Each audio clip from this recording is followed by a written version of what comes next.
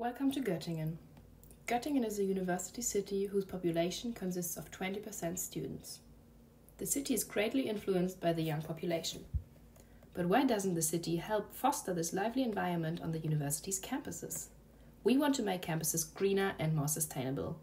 The transformation to a green campus can not only profit the mental and physical health of our students and university staff, but additionally it can provide shade and cooling and even reduce the building's energy consumption, which is all the more important in view of global warming. In Göttingen, around 25,000 students learn, work and spend a significant part of their daily lives on our campuses.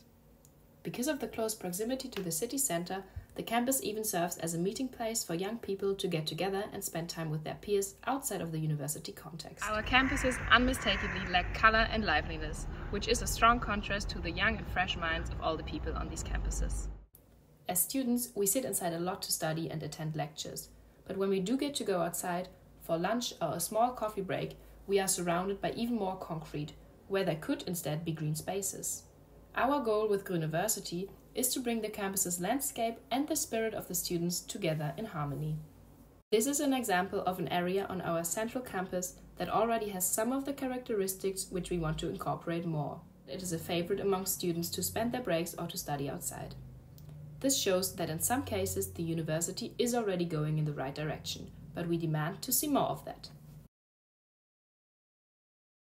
Sieht sonst, glaube ich, mit diesem ganzen Beton hier auch noch ziemlich kahl aus. Also vielleicht könnte man da freundlichere Gewächse dazustellen und auch noch irgendwie mehr Lerngelegenheiten draußen schaffen. Ich fände es cool, wenn die Wiesen, die wir haben, besser genutzt werden würden. Also durch zum Beispiel mehr Sitzplätze für Studierende und auch die Wiesen, die irgendwie davor geschützt werden, weiter zugebaut zu werden. Ich verstehe die Größe und die Funktion vom Platz der Göttinger 7 nicht. Also es ist ja so eine riesen Pflasterfläche und könnte man auch ein bisschen irgendwie Grünflächen oder so hinbauen. So ist es ja einfach versiegelt. But how can universities initiate transformation on their campuses and how do they identify what needs to change? In response to the Universities for Goal 13 competition, we, Helen, Sophie and Vivian, developed a comprehensive solution for transforming the campus environment to promote health, sustainability, biodiversity, energy security and a shared sense of belonging. That's how Grüniversity was born. To realize this vision, we have created a toolkit which includes an interactive map and a website. The Grüniversity website serves as the central hub for sharing ideas and networking among universities. It provides a platform for connecting with other institutions, discussing funding opportunities, and fostering collaboration throughout the process. Because students and university staff spend a large part of their time at the university, they naturally develop ideas on how the spaces could be improved upon. Incorporating these ideas into the transformation process is a great opportunity for the university. If a university like the University of Göttingen wishes to start transforming its campus, the initial step is to launch a new project on the Grüniversity website. Now citizens, students and university staff can explore their campus and mark suitable areas on an interactive map.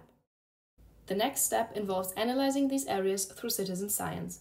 Everyone can contribute their knowledge and interests. Based on this data, areas will be selected for transformation, either by a university committee of volunteers or the Green Office. Imagine the Göttingen 7 Square, a place at our central campus that is predominantly covered in concrete, is selected for transformation. Now everyone is invited to share suggestions for the Göttingen 7 Square on the Grüniversity website. Through a voting system, participants express their approval or disapproval of ideas and the university committee assesses their feasibility before selecting a final concept. Subsequent steps include securing funding, which can be achieved through crowdfunding, corporate partnerships, or institutional support. It is crucial at this stage to develop a detailed time and financial plan. Following this, specialized partners with expertise in the implementation process need to be engaged. And finally, it's time for action. This is the most exciting phase, where all ideas and plans come to life, transforming the once drab Göttingen 7 Square into, tada! A harmonious space where nature and humanity coexist. One of the last steps involves evaluating the transformation's impact, including mapping the biodiversity and natural habitats and seeking feedback from citizens and students. As you can see, it does not take much to make a great transformation if we are all working together and sharing our ideas and knowledge. Grüniversity aims to reduce barriers so that we can use the potential of all the smart minds at our universities to create more sustainable campuses all over the world.